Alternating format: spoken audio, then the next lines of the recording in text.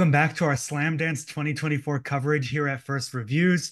I'm sitting today with director Rafael Toledo of the short film Blockbuster. The plot reads, obsessed with the practical effects of classical cinema, an amateur director decides to orchestrate a real building explosion for his next film. If I'm not mistaken, is this your first short film? Could you talk a little more about your overall filmmaking journey? Yeah, actually, it's my second short film. Mhm. I made a fantasy horror called Graveyard of Flowers. That would be my first. But yeah, Blockbuster is my second short film. But I think like since then, I think I got a better grip of my style. So I think Blockbuster is a really good like representative of what I'm trying to do, like Mhm. in that one and also the next ones as well. How long have you had this idea laying around of this obsessed filmmaker? And like, when did that idea come into you as during your journey? When did you start writing the story? Yeah. Uh, I think I had the idea for a long time because every time like I was thinking about doing movies or writing, one thing that you always do is like trying to look for uh, influences, inspirations, and like researching. And like sometimes when you're doing like practical effects, you want the thing to be like as close as possible to the real thing. So Yeah, I always like the idea of what about a director who like doesn't care about anything else other than like the effect. mhm. Like he wouldn't care about like uh, sparing lives or doing it in a safe way. He would only want the effect. So I think that's when the idea was born, like a psychopath director. Yeah, And when I start writing, I thought like, oh, we are also talking about like the mentality of all directors, like yeah. they're trying to get the best shot possible. So in the end, it was like not only a criticism of a psychopath director, but also talking little bit about directors in general. Yeah. So with those parallels to, the satire of the industry, while you were shooting, were there any films or directors you felt you were paying homage to that you were discussing with the rest of the crew? Uh, yeah, I think in terms of tone, like the Coen brothers were a big inspiration.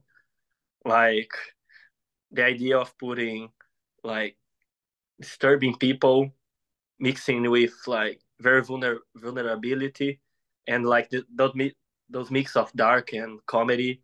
I think they were a big inspiration not only on the tone, but in terms of blocking as well, like the way they shoot. So I would say they were like one of the biggest inspirations. And I feel like the Coens are like really good at depicting that sort of spontaneous chaos that Yeah. that your main character is like obsessed with trying to get together. What were some other key aspects that you wanted to carry through with the visual tone and the rhythm of the editing here? Uh, well, we were really trying to achieve like paying homage to this old movies, the classics that Abel like, but at the same time pairing it with the like blockbusters, like the action flicks that he talks about. So yeah, we try to like make a mix of like really cheesy and popcorn flicks, Yeah. like with the Chicken Time Bomb and the like dog being rescued, like the old woman in danger, like but pairing like with the type of protagonist that you don't really see on this type of films. I Absolutely. think that we try like it was always on the whole thing in mind. So your main actor Louise plays the character Abel, who is of course this obsessed veteran filmmaker who just wants that perfect practical shot no matter what. What were the first conversations you had with Louise about bringing the character to life? Uh, yeah, I think we like Luisa is an incredible actor, so most of our talks were trying to like getting inside the subtext and the like what those this guy really has in mind and what's like his what like what his main drive and what as an actor we had to achieve to make the short thing works, because like he's an incredible actor. So like when we start discussing the character, it was really natural for him to like get into that mindset. So I think the most important thing like was trying to see how he should drive the story forward, because it's not about only about like being the character, but he had to be dissociated from the real world. You know what I mean? Like he can't interact with anyone, and that's kind of the opposite of what you want uh, normally in a story, because like he couldn't like really connect to the other people around him because he was in his own little world. So Because that he's was really kind of living in his own world. Yeah. yeah, yeah. So that Nothing was else kind of matters. yeah. Um, so like, what were some of the things that, what were some of the main ideas that he brought to it? Was there anything that you could see in the film that maybe he improvised? Yeah, like Luis is he started his career as a ballet dancer, ballet. Oh, wow. So his physicality is incredible. Like the way he approaches movement as an actor, and all the like the way his body is so active, and like the same time there's a creepiness, and at the same time it's always looks really well on screen, like the blocking his position. So that like he was a great uh, like a lot. There's a lot of him in this way, like his background as a theater and Mhm. ballet dance actor.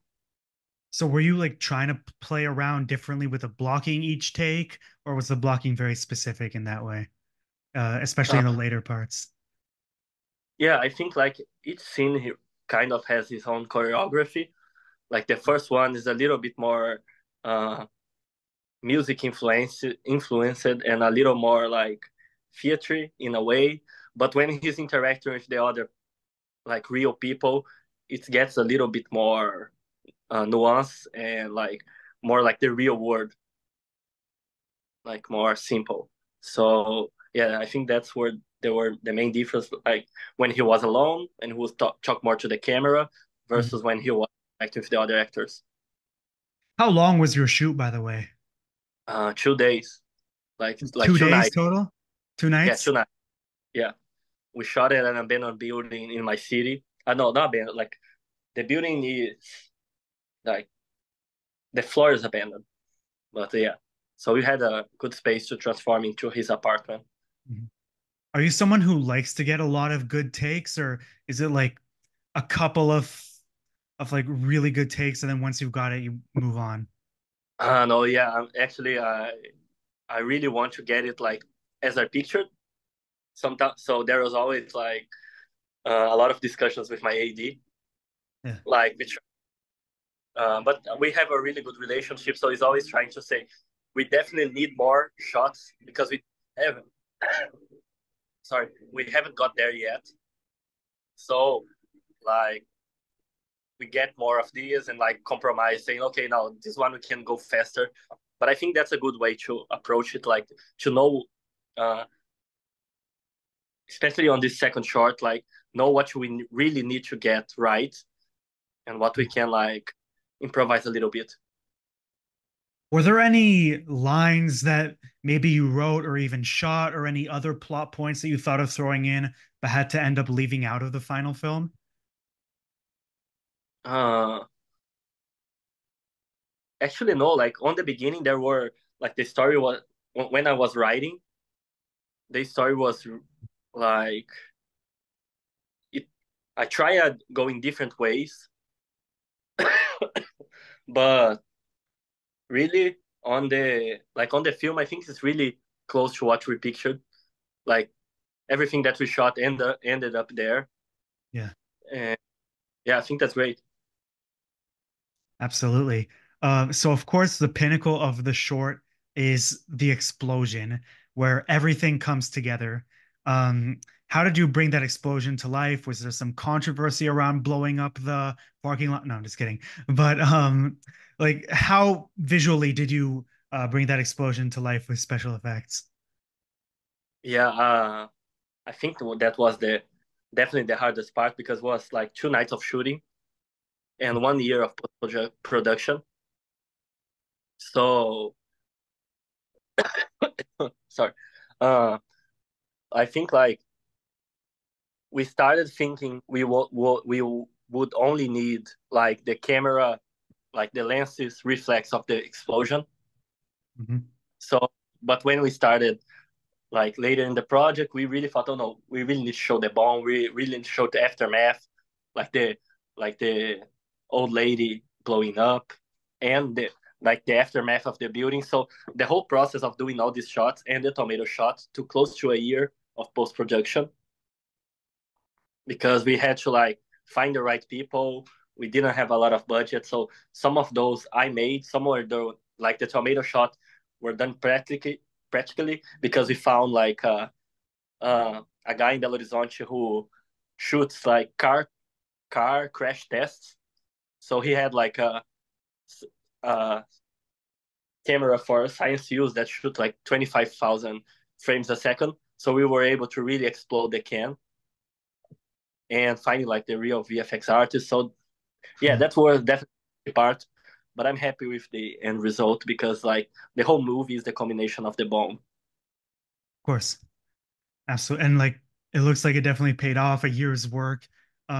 But I'm also really itching to know about the dog actor. Was this dog easy to direct? Was he a stubborn dog or she? I'd love to hear about this. Yeah, he was easy to direct. Like we got more like because we were looking for a dog that had like he was that was really cute, but at the same time could pass as an old lady dog, like that went through a lot of things with her. But like it was an older dog, like 14 years. It's it was called Alvinho. He passed away unfortunately, like before the movie premiered, but like it was really easy working because it was like the dog of my brother's girlfriend. Yeah, So like she was there the whole time, like helping us, like guiding him because most of the scene is just like going for a walk, and right. then like he walking to point A to point B. So we didn't need a lot of him, so it was like just him being a dog, and we filming it. I'm sure he would have been proud of his performance in the final Yeah, product. he's Um, it was good to like I think has to have this also as a memoir of him as well, like because he's yes, really cute and people really like him in the film. of course. Um, so you premiered the film at Slam Dance now. Could you talk about the festival experience there? What it was like screening it to an audience finally? Yeah, like I couldn't be happier. Like being chosen to Islanders and for the whole last week. Like I've seen so many incredible films. Yeah, it's like it's really good when you like because when you get there, you're like, oh, I really like want my film to like win awards, things like that. But when I saw like the whole selection, I was like, damn, like these are really incredible filmmakers. So I was really happy to be like a part of it. You know what I mean? Like okay, Sure, or yeah, like here because the quality of the movies are so good was incredible, and I got to talk and make friendships that I would hope are going to last a long time. that's wonderful. That's what I've heard from talking to others that there's a very like familial environment to meeting filmmakers at Slam Dance. Would you say that? Yeah, like I think we are the whole week watching movies together at the same place and like exploring Park City. So I think like it's a really different atmosphere from the other festivals that I went. Like people are really like open to meeting other filmmakers, discussing movies. So yeah, what was incredible. Even in LA now, like I'm meeting up with the people that I met there. So that's yeah, That's I terrific. yeah for hope for a better outcome. Is there anything else you can tell the people watching about where they could maybe find Blockbuster in the future, or is that still in the works? Oh yeah, we are just at the beginning of the festival run, so hopefully like in other festivals. But yeah, I'm really taking the time to after Atlantis to really program the next steps and also think about future projects as well. Perfect. Well, thank you so much, Raphael, for sitting with me and discussing your short Blockbuster. It's short but very exciting and has a great sort of exclamation at the end that I really loved. Great work, and again, congrats on your premiere at Slam Dance. And thank you guys for watching. Yeah, it's honestly been incredible, and thanks for the interview. Of course.